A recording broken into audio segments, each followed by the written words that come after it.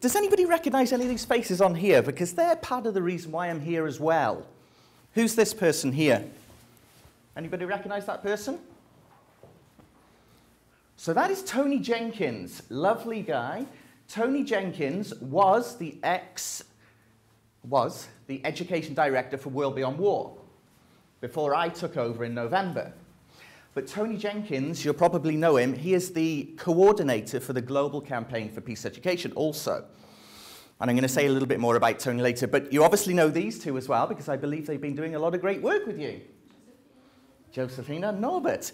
And the reason why I got in contact with them is because of this person, Ed Brantmere, who I was in the US and he said, Phil, it'd be great if you can come along and do some talks for our students about the work that you did. While I was there, he said, oh, and by the way, can you write a chapter based on some of the work that you've been doing? So he's got a book coming out, and I believe Hillary, you and Kevin Kester also have a chapter in that book, don't you? Yeah.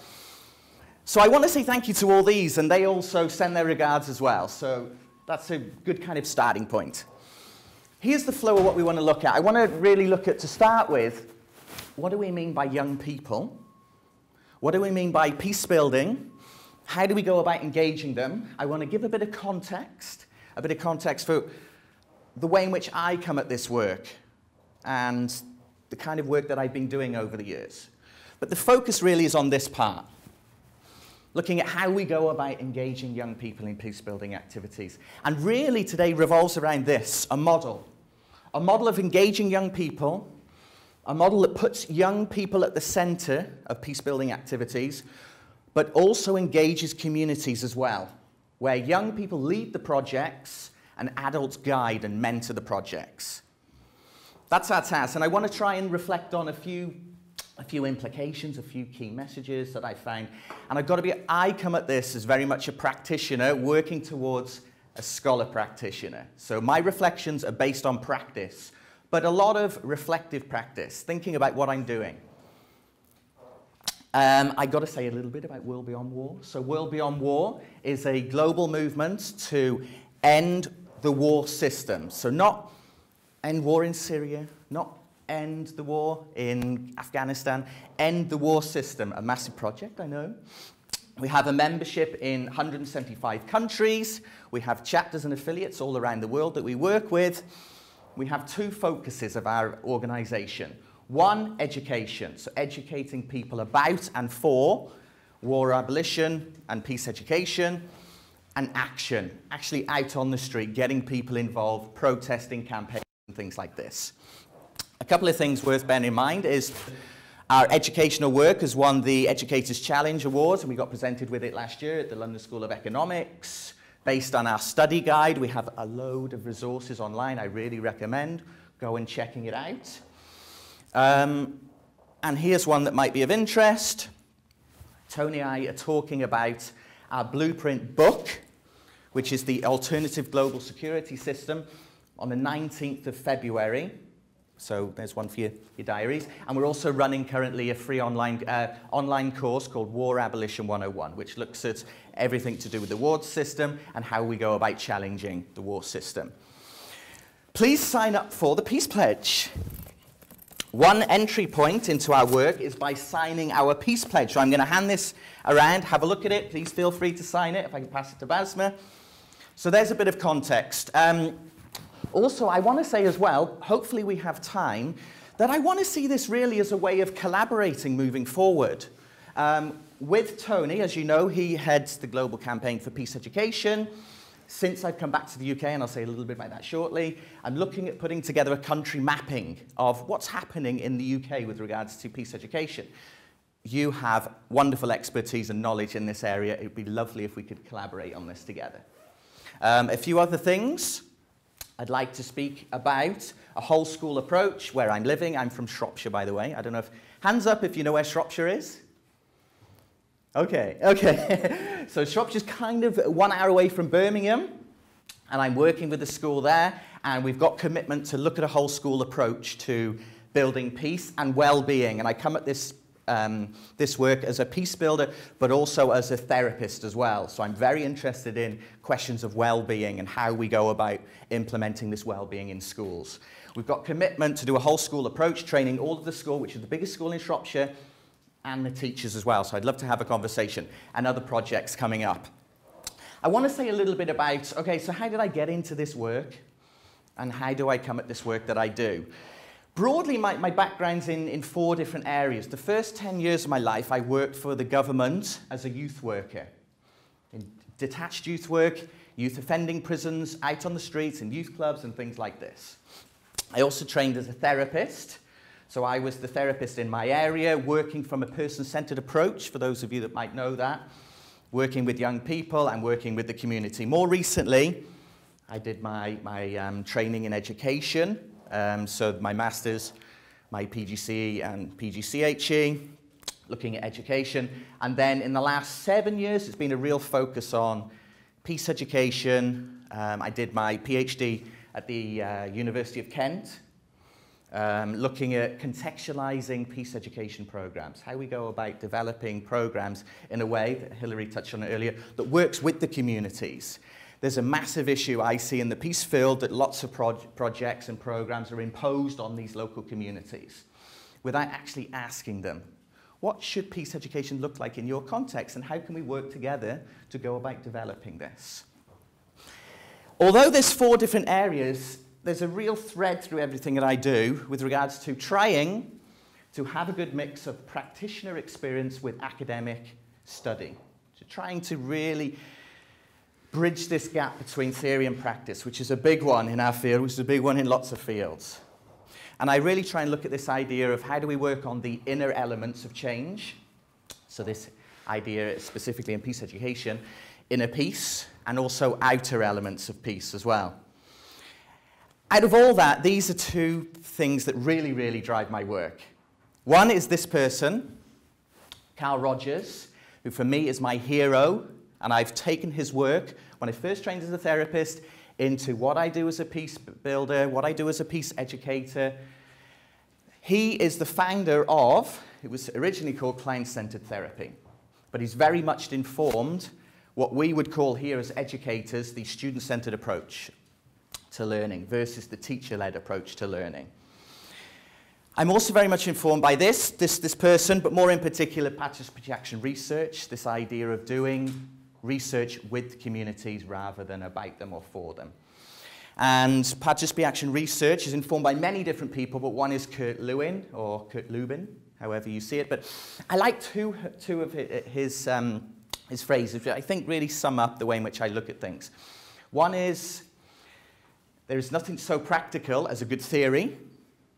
Okay, so what do I mean by that? As a practitioner, I've got to say, lots of practitioners often look down on theory sometimes. I think theory can be very, very useful. And I find it useful in the sense that I can take a theoretical underpinning or an understanding to different places that I work, and it allows me to have a lens through which to try and make sense of what I'm doing. So that's the idea. Nothing so practical as a good theory.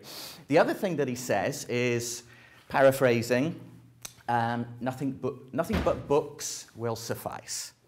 Okay? So basically he's making a call that our research should produce more than books, should produce more than articles. It should be there to try and make a change for what's happening on the ground as well.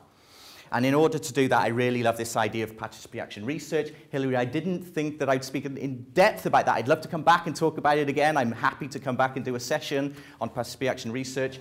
But the idea is participation done with local communities, done with young people. Action, it actually involves taking action, reflecting on that action, and then rechanging your work or redesigning your work. And obviously research is the rigorous element of it. Participatory action research. There's a little bit about me, but can I ask you to do something? Close your eyes, please. And think of a peace builder. Think of a peace builder. Okay, so when you think of peace building, this is my hero. This is my peace builder, okay? Put your hand up if you've got one in mind. You can still keep your eyes closed. Put your hand up, you've got one in mind? Okay, so a peace builder. Okay, perfect. You can open your eyes now. Put your hand up if you thought of one of these people. Ooh, okay. Okay. Put your hand up if you thought of maybe one of these. Okay, I'm really curious. So you thought of, who did you think of? Okay. And what makes Milana a peace builder for you? I think it was just because she's a cliche version of a peace builder. Okay. Like I don't want to be like she doesn't build peace. That's a bit of a wild statement, but it's just like when I thought of peace builder, I thought of her. Do you understand what I'm saying? Yeah. Okay. Okay. Thank you. Okay.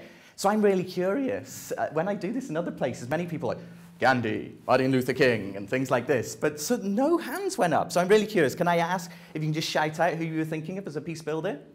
I work with young people in the Central African Republic. So. Okay. So were you thinking of one or a group or a person? Okay. Perfect. Previous teacher I worked with. Okay. Oh, wonderful. Okay. I came from my beliefs, so Jesus. Okay. Jesus. Perfect. Similarly, previous teacher. Okay. Bell hooks. Oh, okay. Great. Okay. My mum. My mum. Okay. Great. So I'd love to hear stories. I love this, you know. So some people do think of people like that, like Gandhi, bell hooks, and people like that.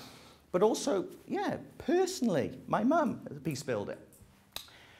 So with that in mind, I often think that we don't think of young people enough as peace builders. We often think of them as problems to be solved, okay? And I think that needs to change. So what I want to try and make an argument for today, but also show you how we go about doing this in some little way, is how we go about engaging, educating, and equipping young people to be peace builders. How we go about doing that. But before we do so, what do we mean by youth? What do we mean by youth work? What do we mean by peace building? It's very important to define our terms. So when we think of youth, again, youth means different things to different people. If you look at the United Nations understanding, they would say 15 to 24. If you go to some African countries, they would go up to 35, 40. The way in which I think about young people is teens up to 29. Okay, so that's one way of understanding young people. And again, it's context specific. So is peace education, so is peace building. But I want to offer a frame for how to understand it. I think good youth work, good youth peace building work should be educational. It will take place in informal, non-formal, and formal settings. It will be empowering in the sense that really at the core, it's about relationships. I think that's very, very central, and about the environment that you provide for people to make changes in the way that they want to make changes. I put here it's about participation, but purposeful participation. So I'm going to say a little bit about that shortly. And a hybrid. It's about, and Paulo Freire would often talk about this, you go and you meet young people or people where they are. But you also offer them opportunities to gain things as well and allow them to actually move themselves from where they are if they want. So meet them where they're at, but also offer opportunities to move beyond that.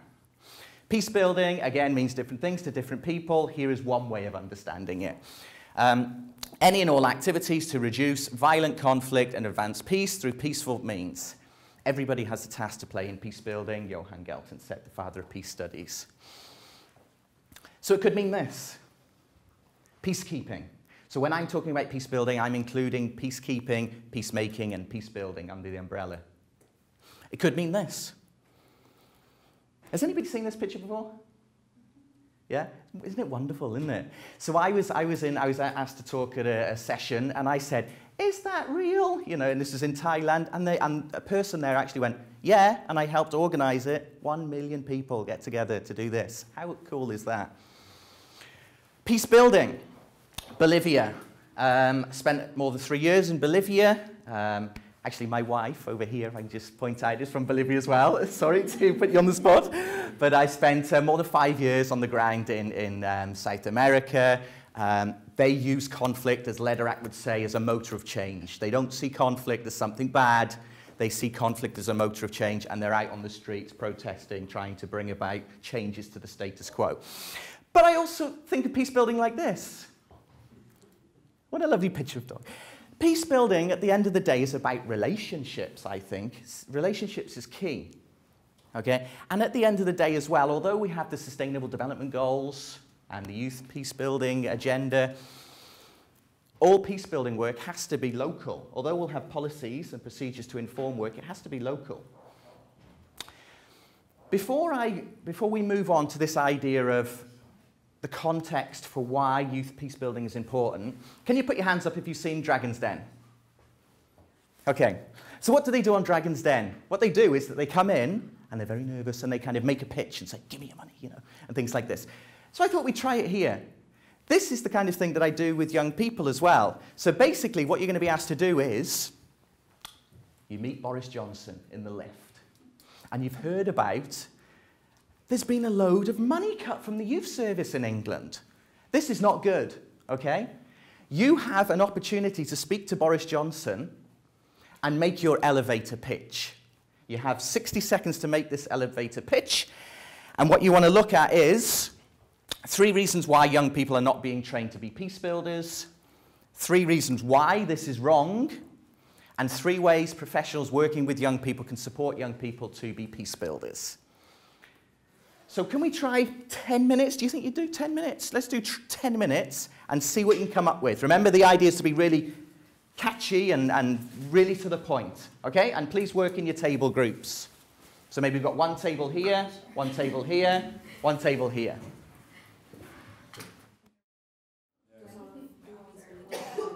Okay, everyone. Thank you so much for that. I would love to come round and hear you do your elevator pitches. In terms of timing, we don't have time, so don't worry, you're not going to be put on the spot to do your elevator pitch in 60 seconds.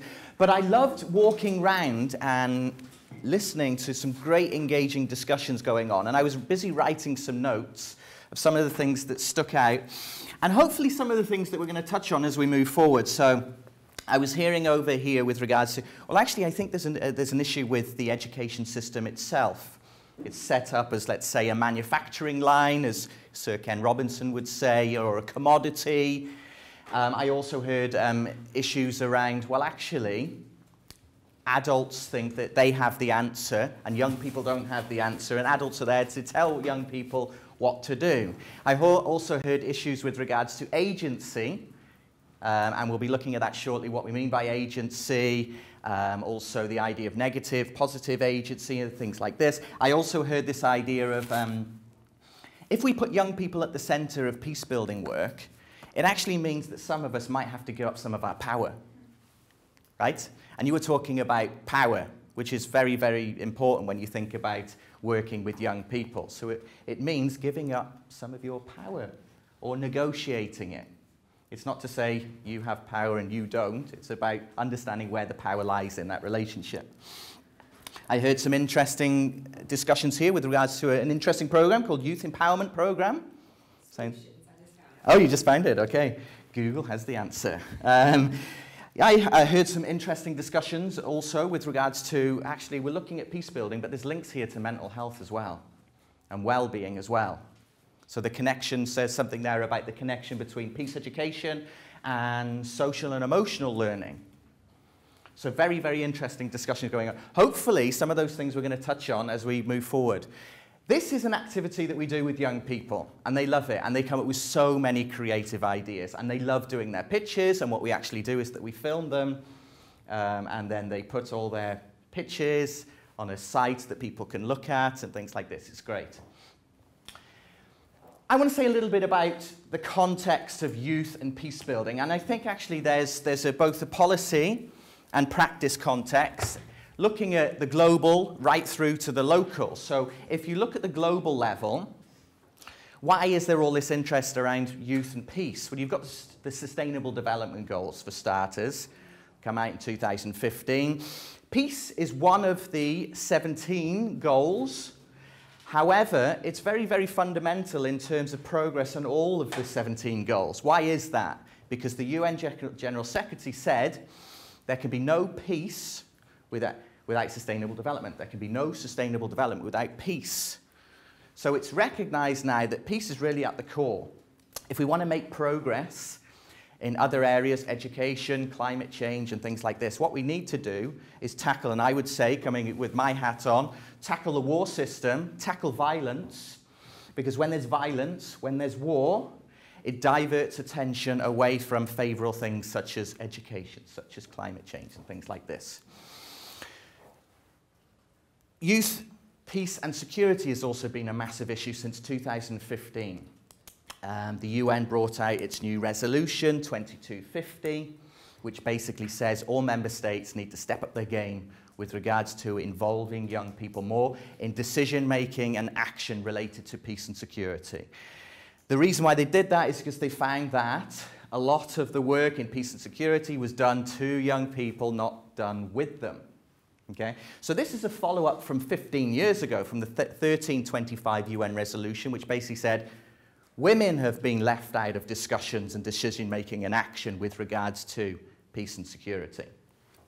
I was looking more recently about progress in the region as well, and I was interested, what are the priorities now in Europe, now that they've come back after being away for many years? And I found out that the Council of Europe Youth Sector, which has an oversight for youth work in the region, has put down 3 of its priorities as this: access to rights, youth participation and youth work getting young people involved, active citizenship, inclusive and peaceful societies. Wasn't there before. So talk about engaging young people in peace work has very much increased, and there's so many more people, agencies, policies that are talking about it. If we look at the national level, and there's an interesting thing, and I'll share a little bit of a story. Since I came back, I met with many of the people I used to work with for the government and things like this, and they said, "That is so cool, Phill, the stuff that you've been doing elsewhere. We need that here." My initial reaction was, I don't really think kind of Shropshire, where I am, is kind of Colombia or Brazil or Bolivia or the US and places like that that I've been. But the more I looked into it, there's some real issues, some real challenges right now with regards to peace and security in the UK. I mean, you look at knife crime, all-time high. You look at issues with regards to county lines. Does that ring a bell to anybody? County lines, okay. So county lines is about this idea of drugs, basically, and manipulating young people in particular to be kind of the person taking the drugs and moving it on. It's gone from urban areas through to rural areas. So where I am in Shropshire is very, very rural. And actually, if you think about it in terms of the geography, it's kind of like the epicenter for this kind of work. So it's a real issue. Mental health, wherever I go, is an issue as well. So I think there's a context at the global, regional, national, and local level. Youth work has been cut since I left 10 years ago as a youth worker. Austerity has cut lots of funding with regards to youth work in particular, although that's changing, and hopefully Boris will help that change, but let's see. I heard a few other things about, well, is it worth it? Is there a return on investment? Well, actually, research shows that peace building doesn't just save lives, it actually saves money as well. And this research comes from the Institute for Economics and Peace. Well, first of all, as a starting point, you can see that it was 14.1 trillion is the global impact of violence. 2 trillion is spent on militarism. We're at a 30-year high in terms of violence and violent conflict. And this bit at the end here is quite interesting. For every dollar invested now, the cost of conflict would be reduced by $16. This is an estimate brought about through the work done by the Institute for Economics and Peace. So there's a little bit more about the frameworks, this one in particular. So great work is being done. There's some amazing work being done by really, really innovative scholars. Generally, you can think of the role of young people in peace building in 4 different ways. One is that they're victims of violence. There's a lot of research on that. In particular, I'd point out people like Mark Summers, Alan Smith, etc. A lot of work being done on that, a lot of great work. And they also talk about young people as perpetrators of violence as well. A lot of work done around that area as well. In the context of this idea of a youth bulge, where there's more young people, scholars have argued that where there tends to be more young people, we can see that there tends to be more violence. And there is research, a set of literature that actually does make that argument. I think these two we know a lot less about. Young people tend to be thought of as kind of irrelevant sometimes and labelled as this. These are not my labels. Labelled as irrelevant, as in, oh, we kind of forget about them. That's been particularly interesting for me to look at, being back in my rural area of Shropshire, where young people are very excluded. very, very excluded. So they're not really in the conversation. They're kind of out the way, irrelevant, and things like that. But they're not victims or perpetrators, but they're excluded. We know a lot less about young people as peace builders. So these first three, Basma, in terms of your discussion about agency, we could look at these three in terms of really a negative view of agency, how we go about looking about young people. Often it's things that are done to young people, where if you look at young people as peace builders, it's a positive view of their agency. How do they go about using their agency to try and bring about change? Through getting involved with peace research, through getting involved with peace education, through actually, and I heard this here as well, taking what they've done in the classroom and actually trying to make a difference in the community. How do they go about using their agency to do that? Well, I think there's two ways they can do it in terms of peace building. One is explicitly taking what they've done in terms of peace education and going out into the communities and doing projects. Explicit engagement with peace building.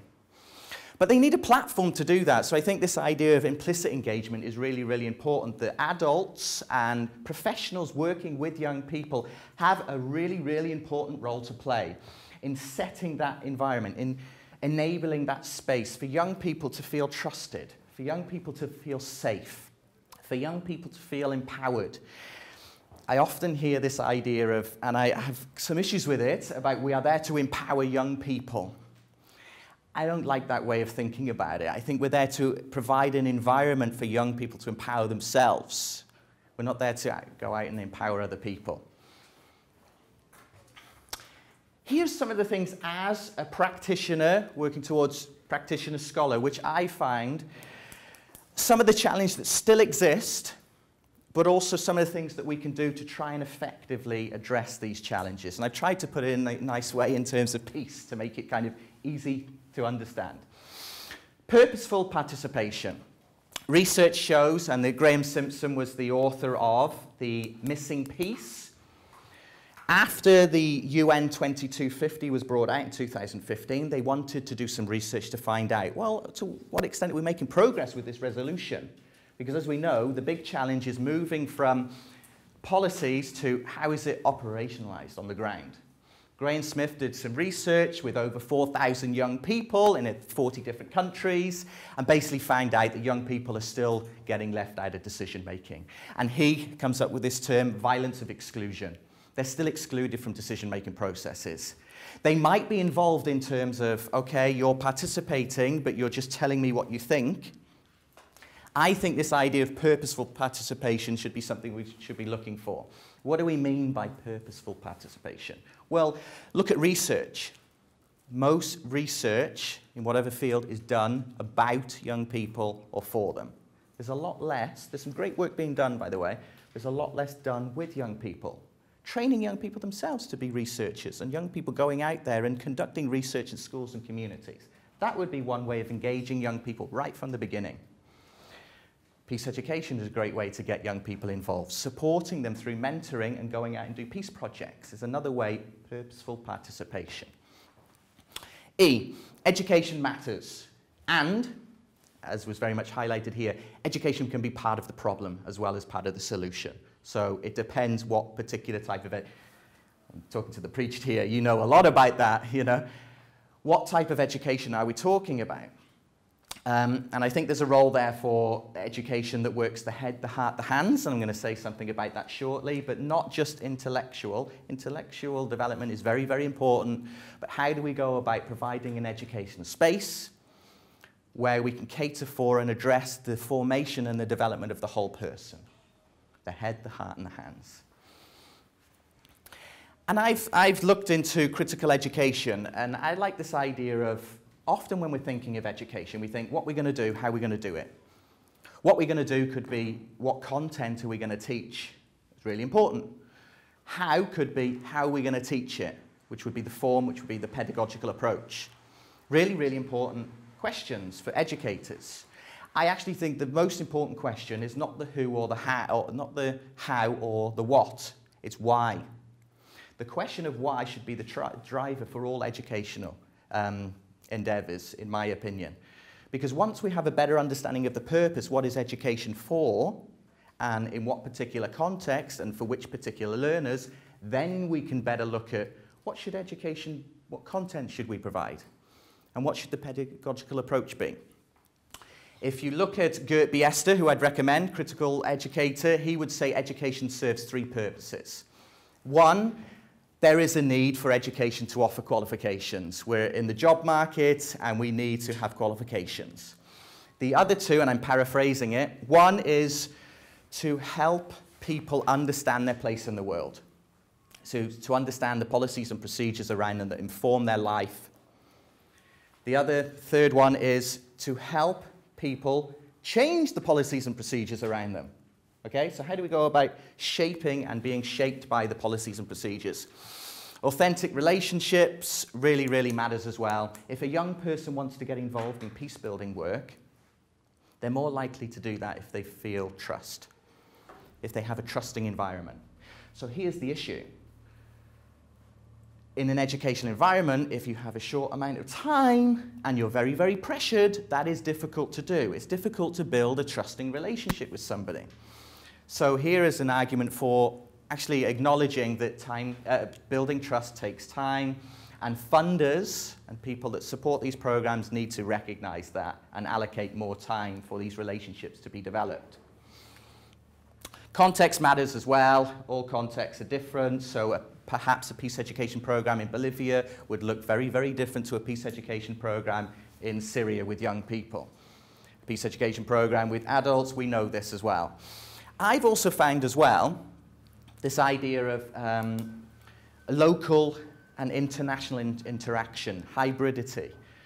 So in the past, very much with my Freirean or Rogerian hat on, I would very much go into the context and basically say, I'm not here to teach anything, I'm here to facilitate a learning environment for you, okay? Until, and I wrote about this in the PhD and the up-and-coming chapter with Ed, people challenged me and pushed me back and said, actually, we want to be taught things as well. So I think there's a role for both facilitating learning and for teaching as well. Particularly if you look at the peace education field, a lot of talk is about facilitating learning. I think rightly so. However, if you do come at another angle, the likes of Gert Biester, who I quite like, and Michael Young, they make an argument for getting rid of this idea of learning. We can talk about this for a long time, but I'm just putting it out there what they say. And they say, no, let's go back to education. And education is there to teach people new things, not just to facilitate learning. I could talk about this for a long time, but I won't go there. Enable interaction as well. I find it really, really useful to bring young people together with adults and to learn together. It doesn't often happen, actually, but I find it really, really useful. I'm going to show a few things about it shortly.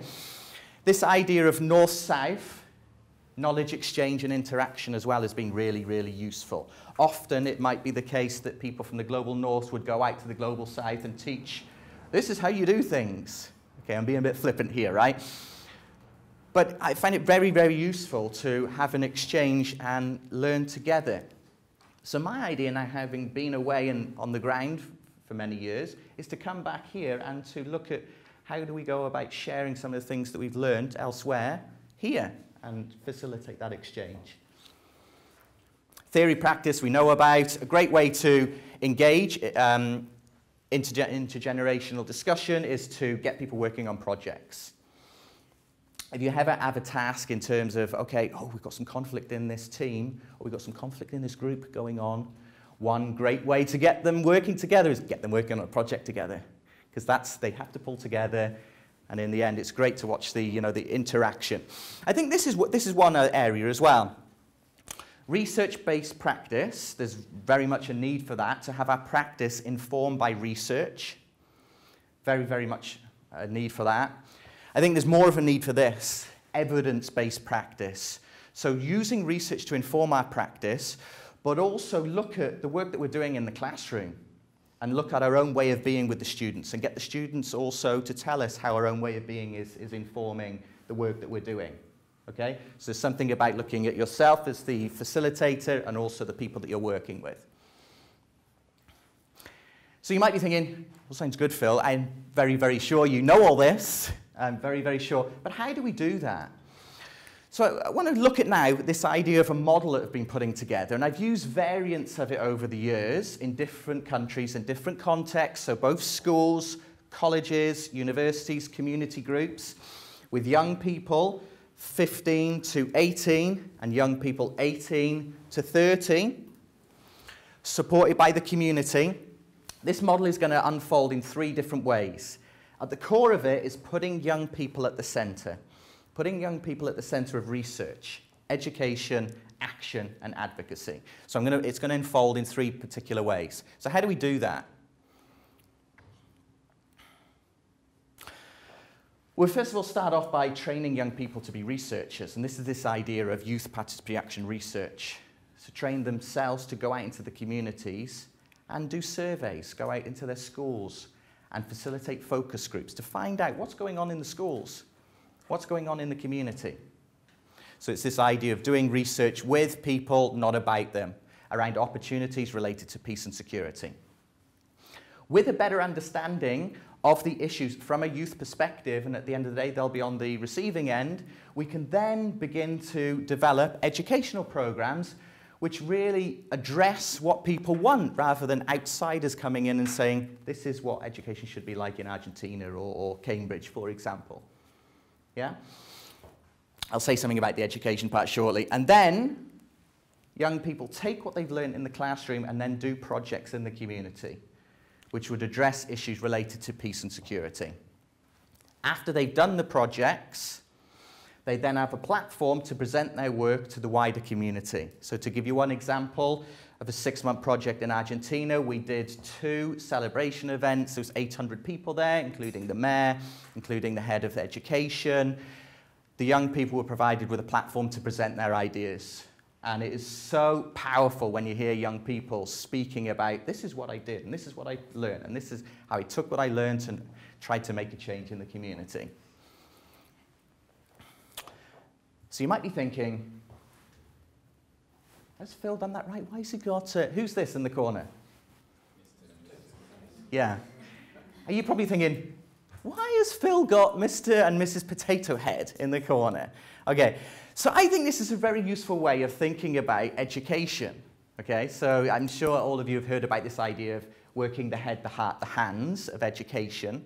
So the head would look at the theories, the ideas, the concepts, the intellectual development. The heart would look at the development of you as a person and how you interact with others, your way of being, as Carl Rogers might call it. And then the hands is, right, let's take this learning and let's do something about it, okay? So I often use this one as a great way of saying, when I'm working with people, if you walk out of this class or this university or this time together as Mrs. or Mr. Potato Head, we have done you a disjustice. And what I mean by that is that you'd be walking all head and out of balance. What we want in today's education is development of the whole person. And I know, Hilary, you wrote a lot about this as well. How do we go about doing that without just focusing on the head? The head part is important, but so is the heart and other parts. So that is why I use this kind of idea of don't walk out like Mrs. Potato Head or Mr. Potato Head. In the workshops that we do, so let me give you one picture of, I've done at least 10 projects like this, okay? Start off with workshops, 2 workshops, 9 till 4, working the head. Then we have a week off or 2 weeks off, come back and have a Friday and Saturday working the heart. One day looking at the inner part, so looking at ways of being with self, so mindfulness, reflective practice, and then another day ways of being with others, active listening, focusing, and things like this, things drawn from my background in counseling and psychotherapy. Then 2 days, project management, supporting young people to do projects, where they go from design through to implementation, through to evaluation. So that happens in the space of 4 to 5 weeks. Then they have the 6 weeks to go out and do the projects. I'm going to show you some examples shortly. In terms of the head part, we look at 4 core concepts. Power, conflict, violence, and peace. conflict is often the starting place because conflict isn't good or bad. Conflict is. Everybody has conflict. So the challenge is not the fact that we have conflict, the challenge is what we do with it. And we can choose to deal with it by using our power in negative ways or positive ways. Negative ways, positive ways, through peaceful means. And as you know, I'm sure you know a lot about, can you put your hands up if you've heard of negative, positive peace? Yeah, okay. Yeah, okay, great. Yeah, okay. Yeah, I know Hillary's got a book, by the way. Okay, and peacekeeping, peacemaking, peace building. Okay, so I won't preach to the choir here. You know a little bit about this. The way in which I think about it is negative peace is necessary but not sufficient. So we need to work on both negative and positive peace. That's my perspective, but you can tell me more about it after. Violence, Johan Galton. We take young people through the process of understanding different forms of violence, and they actually use that as a framework to look at what are some of the issues in Cambridge. Where do we see direct violence playing out? Where do we see cultural violence? Where do we see structural violence playing out? Use many different lenses. One lens to look at a conflict is the conflict tree, to look at the roots of a problem and the effects of an issue. Here's an example here. Every single project we've done in collaboration with schools and universities. This is in collaboration with Virginia Tech in the US, where we trained the professors to start with, to then support the students to, and here they are doing a conflict tree exercise, looking at the issues. We went into, I don't know if you know about Charlottesville, what was going on in Charlottesville. I was there a month later after everything that happened. That was an interesting time to go into Charlottesville. So they mapped the who, what, when, why, etc. of the conflict. Here's a young person presenting what they came up with in Charlottesville in particular. Here they are working on a project. Here's the young people, and it works in such a way that the young people are supported and guided and coached by mentors.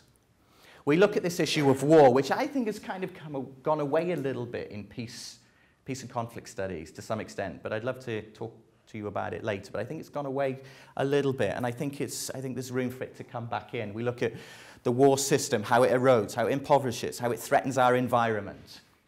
And there's massive interlinkages between between war and climate change. Massive, massive, massive.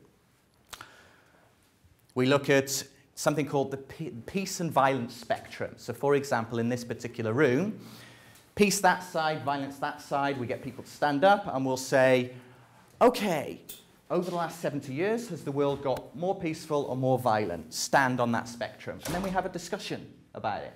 Start with perspectives, and then we present some of the research. So the Institute for Economics and Peace have the world-leading methodology. I didn't touch anything yet. Have the world-leading methodology for measuring peace in the world. They use indicators measuring 163 countries around the world. So we work with young people to use those particular indicators to think about how peaceful the world is and how peaceful their country is. And again, it's the world-leading methodology, but it has its critiques as well. So that is a very universal methodology. There's other methodologies that I like, called the everyday peace indicators, if you're looking at something very, very context-specific. Positive peace. So here is where we basically train young people in active listening, in mindfulness, in reflective practice. So this is very much the heart work. And then we work with young people to think about, here's a balloon exercise. Write down what you care about in your community and write down what you're concerned about as a starting point before they look at their projects. Here's one example. Hopefully it works. The volume. It opened my eyes and changed me for the better. I didn't realize how complex peace really is. I've thought before about how to help build peace. Now I feel like I can do something. I've already tried some of the exercises with friends and family and initiated a peace project in our club at school. Will there be more training like this for us and for more students? These are just some of the overwhelmingly positive responses that followed the Turn Empathy into Action Peace Conference and Workshop, hosted February 8th and 9th, 2018. At this event, nearly 200 students from 30-plus high schools across Greater Houston participated. More than 20 Rotarians trained as conversation leaders were part of the experience. of participants represented Interact, Junior Rotarians, Rotary Youth Exchange, or Rotex. Rotary District 5890 sponsored it all and provided scholarships for students and recognition of conflict resolution and peace as a key focal area for Rotary International. And Rotary Peace Fellows Patricia Schaefer and Dr. Phill Gittins were future peacebuilders designed and facilitated. And so, what really happened? Can anything tangible come out of peacebuilding training with young people?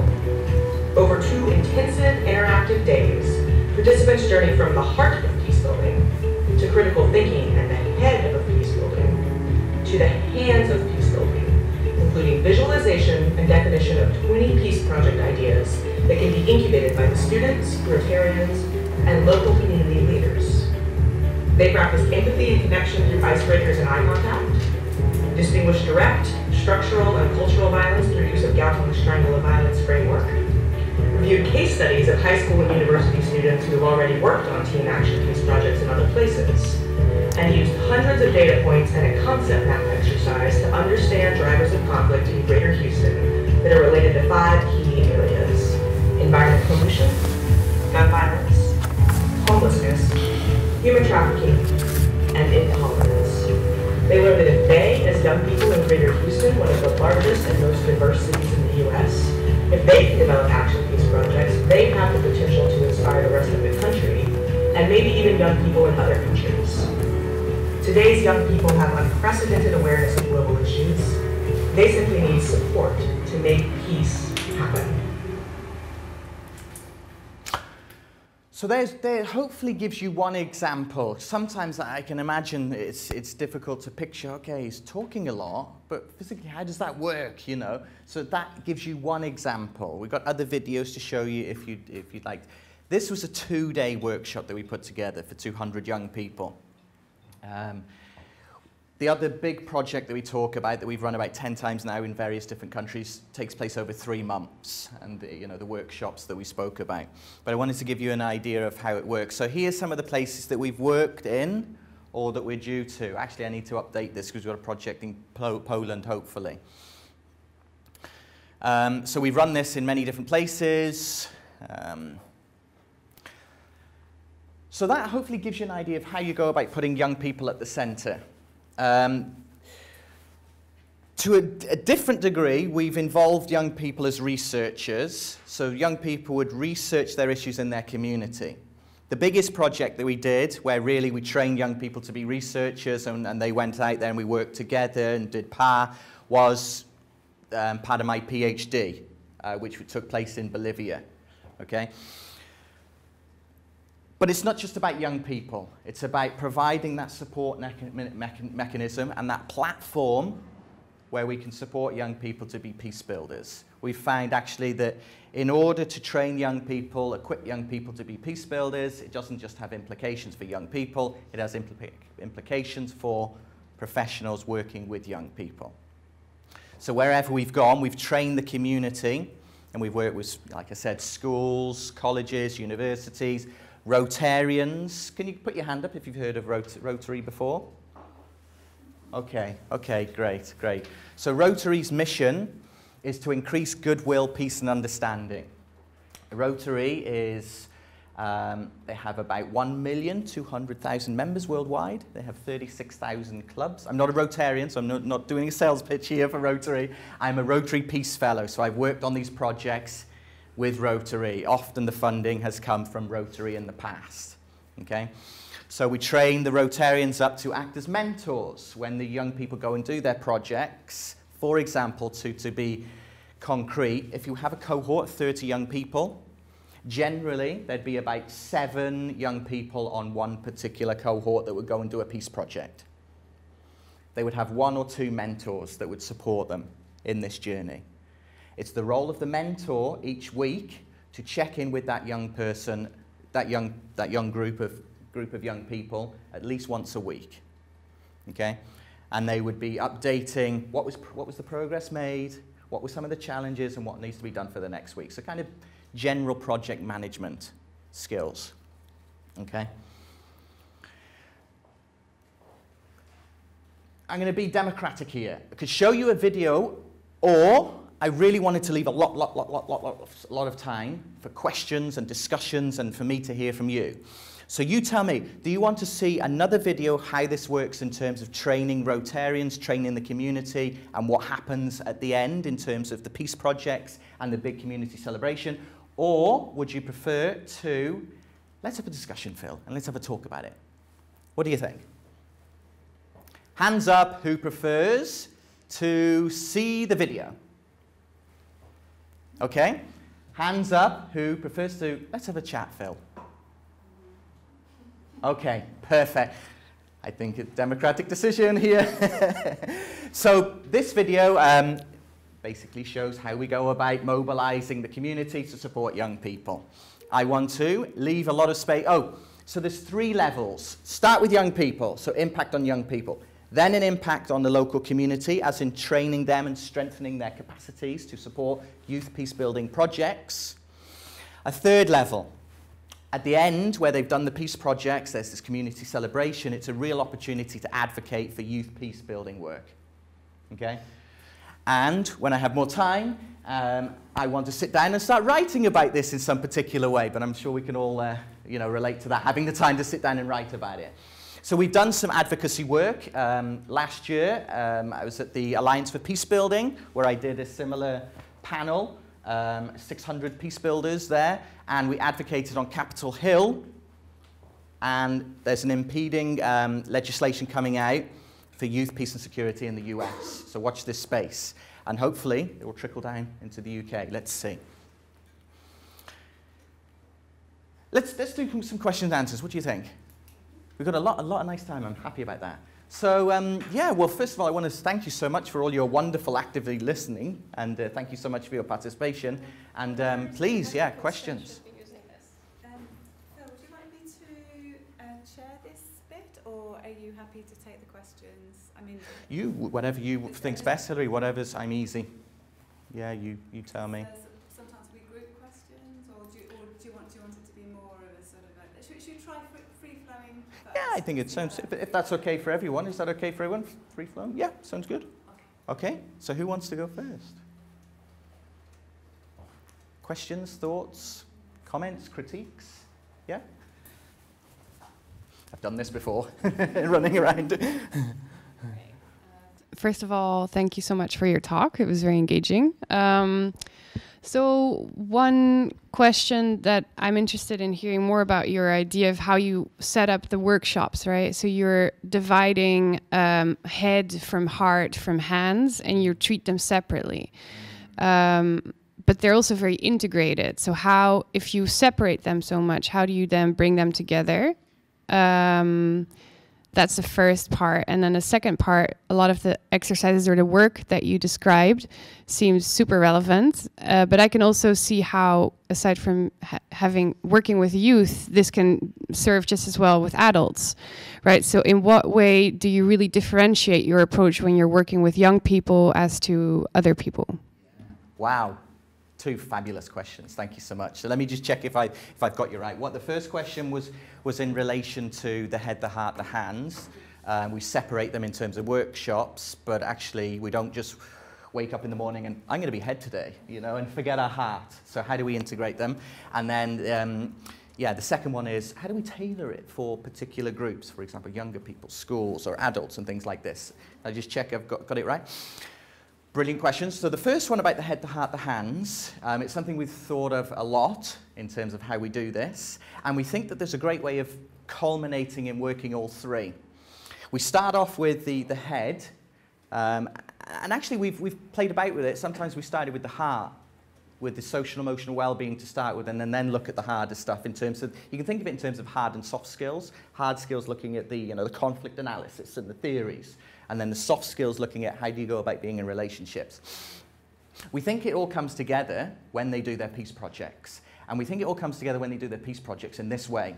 There's certain principles that they have to follow, which are informed by participatory action research, such as nothing about us without us, such as doing projects with the community, not about them, such as in the first week when they're doing their projects, they have to go out and they have to listen to the community and test their idea.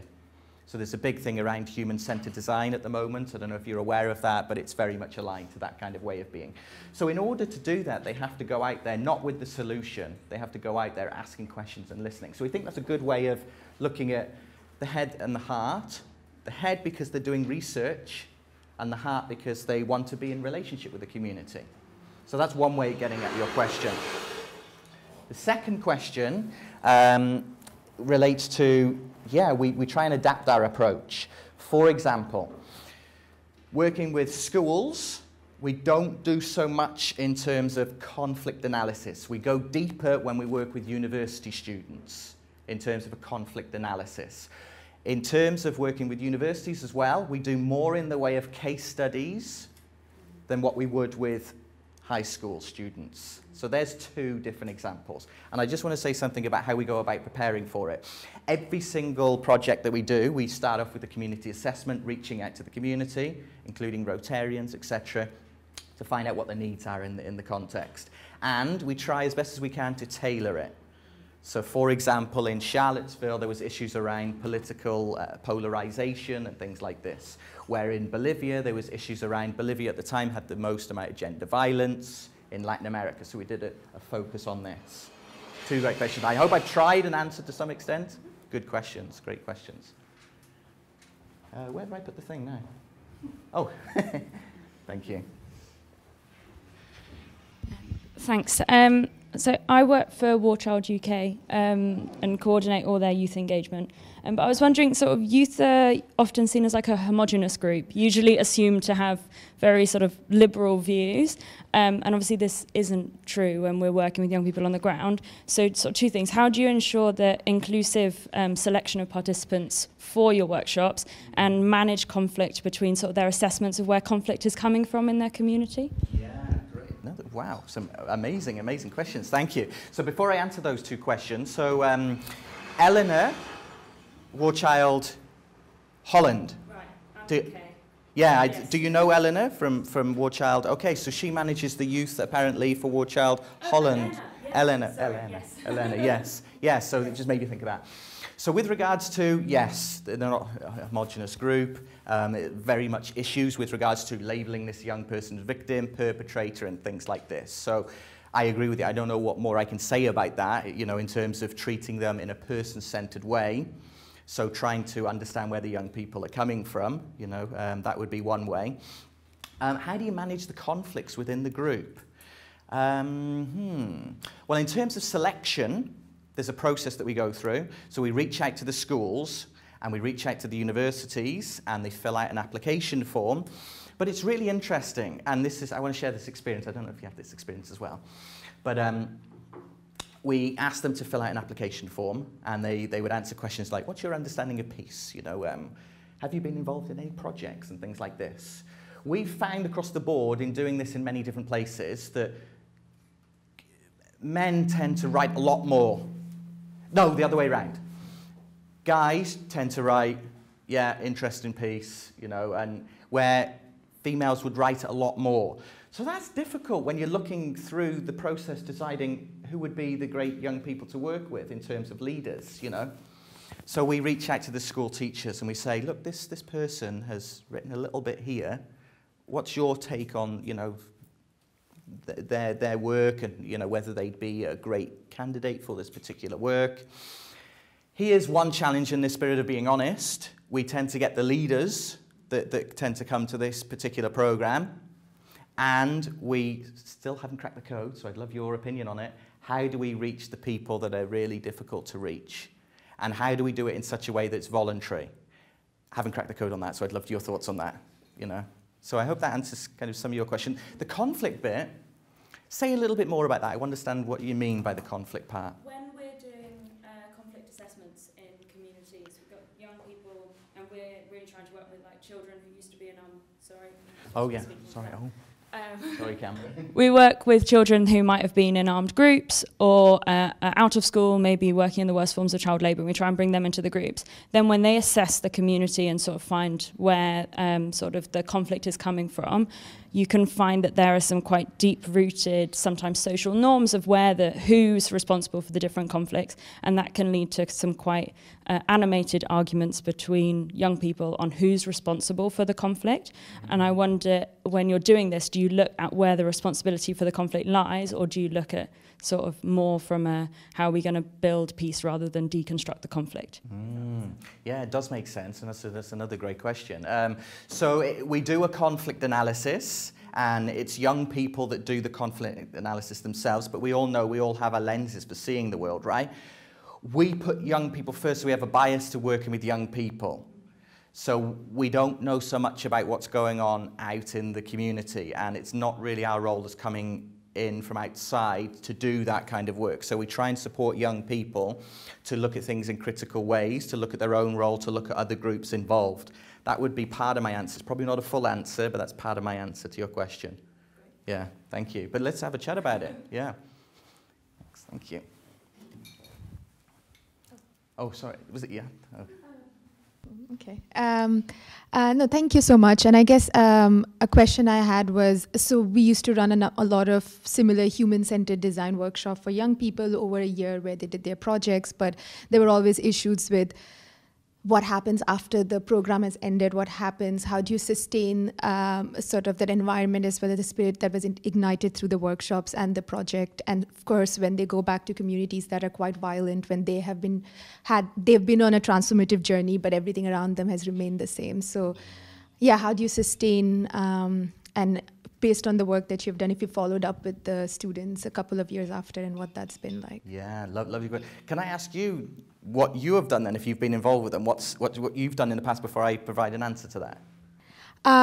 So of course, they were year-long programs that we ran that were centered around a lot of non-violent communication modules and project development. So of course, one way was following on the projects. A lot of it fizzled out because the average age was 22 when people are still figuring out who and where they want to be. But I guess one way was just understanding how the person approaches. So it was a very personal, qualitative way of looking at their personal experiences as opposed to assessing their how they've been transformed by their project. That was one way we looked at it. But yeah, it's been very difficult. And we've seen how they've taken initiative in their communities and if they've created larger networks out of this. But it's still a challenge, and we haven't figured it out. Yeah, well, I was thinking you're going to crack the code then. I was thinking I'm listening so you could tell it. I agree, it's a challenge. So there's challenges around sustainability. There's challenges around, the impact. So what is the impact? And that's a big question for all of us, right? Are we looking at the impact on the young person themselves in terms of their transformation, their learning, their development, etc.? Are we looking at the impact on the community, which is a lot more difficult to assess? Are we looking at the impact of the particular projects? That's another one. In relation to your question about what happens after it all finishes, it's a challenge. What we've done in the past is that we've trained them up to be ambassadors, and they have actually gone out into their schools and universities and recruited other young people. And then when the cohorts are run, we've actually trained them to be mentors and conversation leaders in the class. So they're involved in that way. We have definitely not cracked the code, but that is one way in which we're thinking about it so far.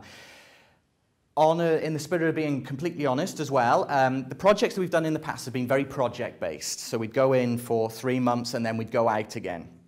Now that I'm back in England, I'm interested in starting my own kind of venture, which builds off all the work, connects with the Global Camp for Peace Education, World Beyond War and the work that I do there, but looks at more a permanent program. So rather than a 3-month project-based, how do we go about providing a centre or a place, an incubation for youth-led peace projects? I'm in the exploration stage, so I'd love your thoughts on that. Anybody's thoughts on that, please let me know. Yeah?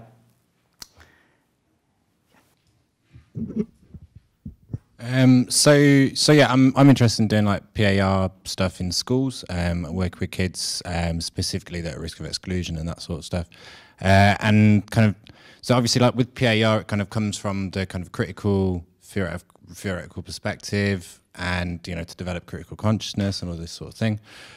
How do you kind of take into account the fact that can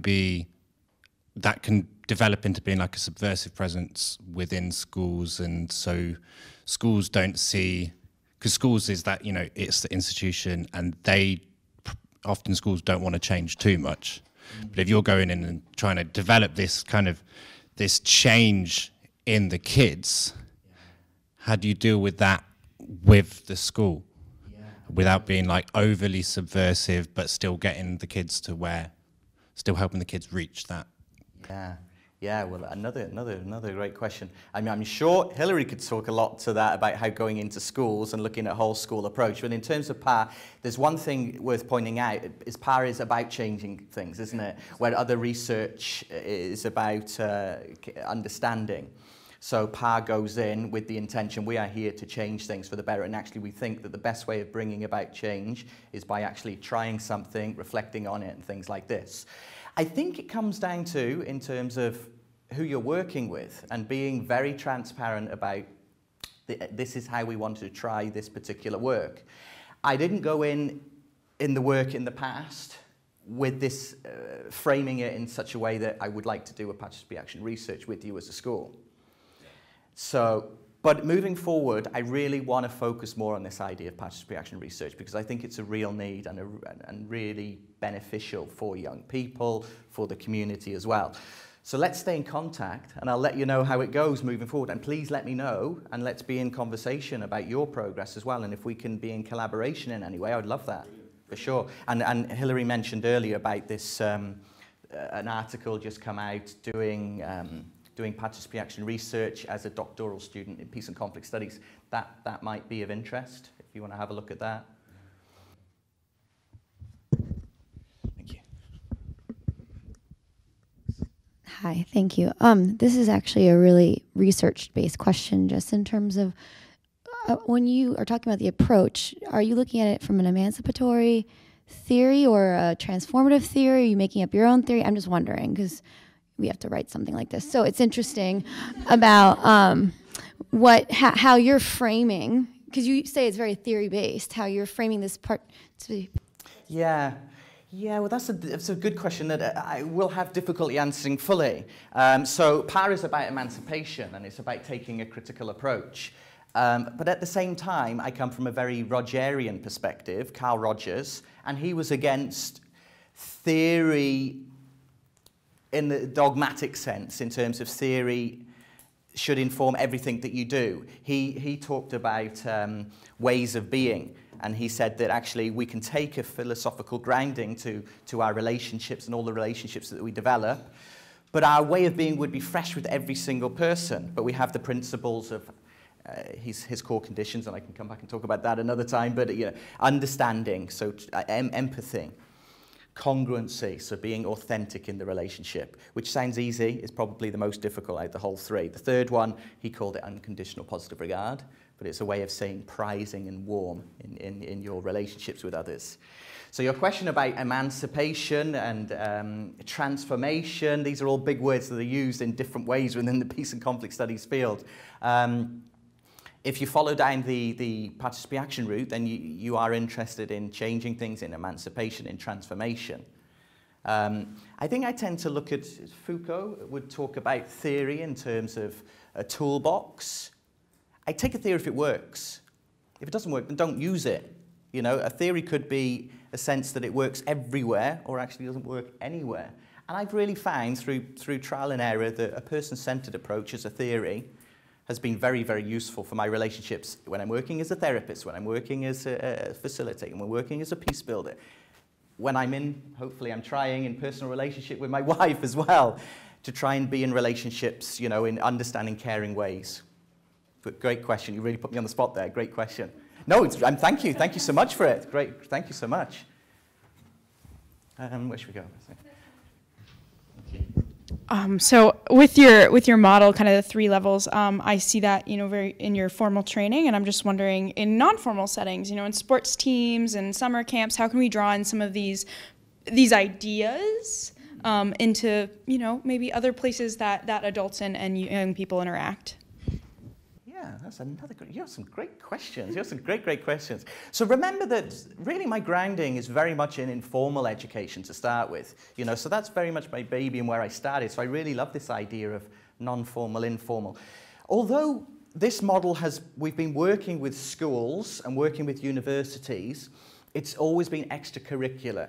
Basically, the young people have had the day off on Friday to do it. So it hasn't been embedded within the school curriculum or within the university curriculum. So we think it's still in terms of non-formal. In terms of sports and things like this, I don't know, you perhaps know a lot better about that than me. I'd love to hear your thoughts on it. But I think this is a model of way of not just peace education, not just peace building, it's a way of putting young people at the centre.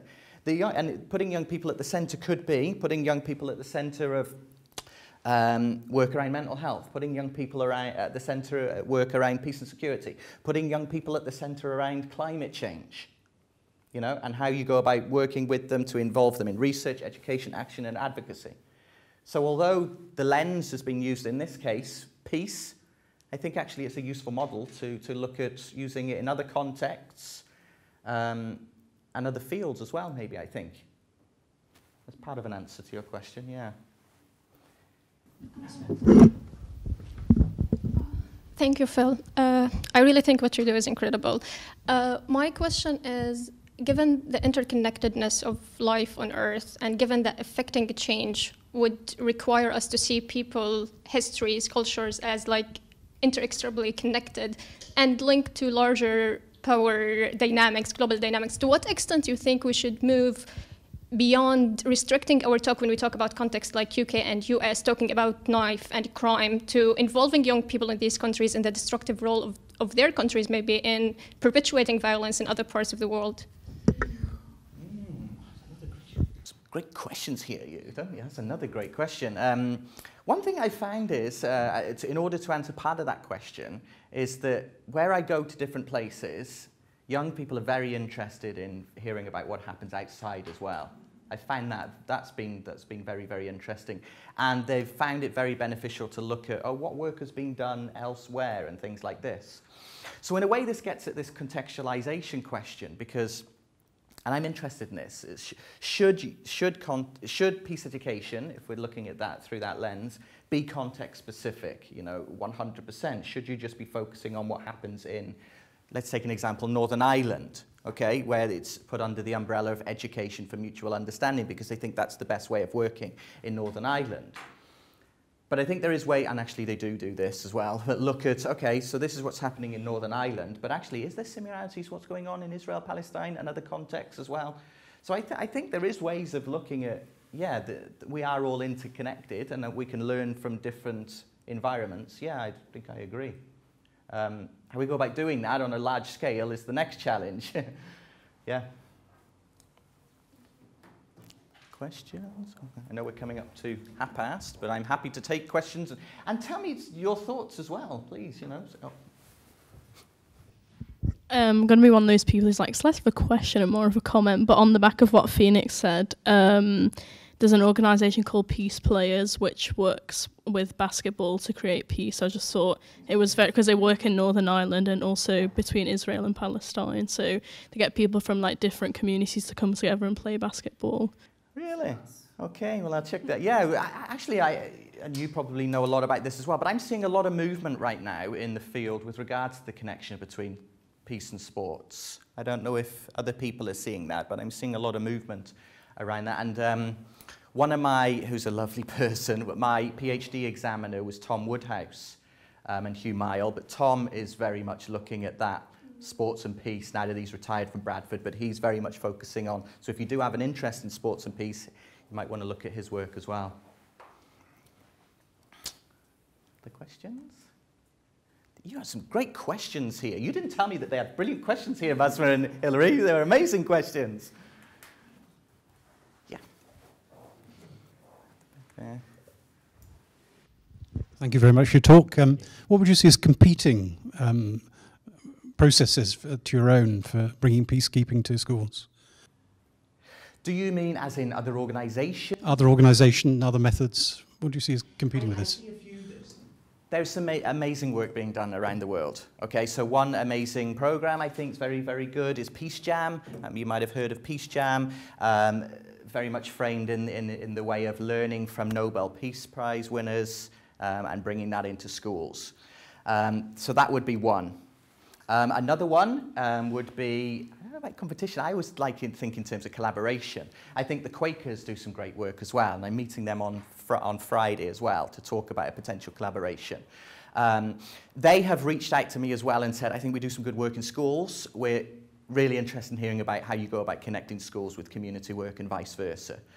So that would be another one. There's an organisation called, who I've just been put in contact, they reached out to me, Leap, who are in London, which work with young people, and their focus is, the starting point is looking at conflict and training young people to deal with conflict.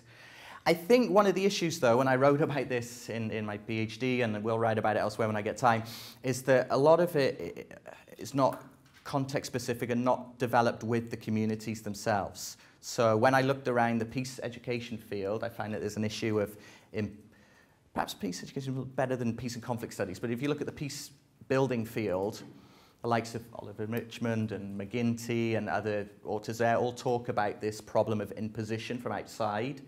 But when I look at what happens in practice, to what extent are organisations working with the community to really understand what the peace education or peace building offering should be, I don't see that always happens in practice as well as it could.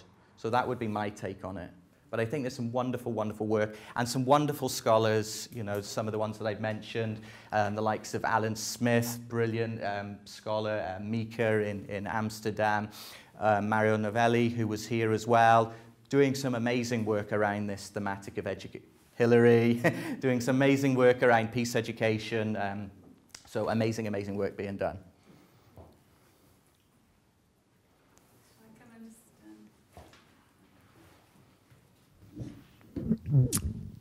So we've come up to 1:30, so it's probably a good time to take you out of the spotlight, and we are going to go and have something to eat and continue conversations. We're going over to Homerton if anybody would like to come and join us. Can I say a huge thank you, Phill, for coming here to share with us today and for stimulating us to think about the intersections between theory, policy, practice, as well as the connections between youth, intergenerational work, communities. Such important work and very inspirational for young people who are going out to begin careers in these areas, as well as you've heard, some people who are continuing to do the most amazing work in these areas. So thank you for your contribution and for your inspiration. Thank you, everyone, for coming and participating and asking such great questions. So again, could we end by expressing our sincere thanks to Phill?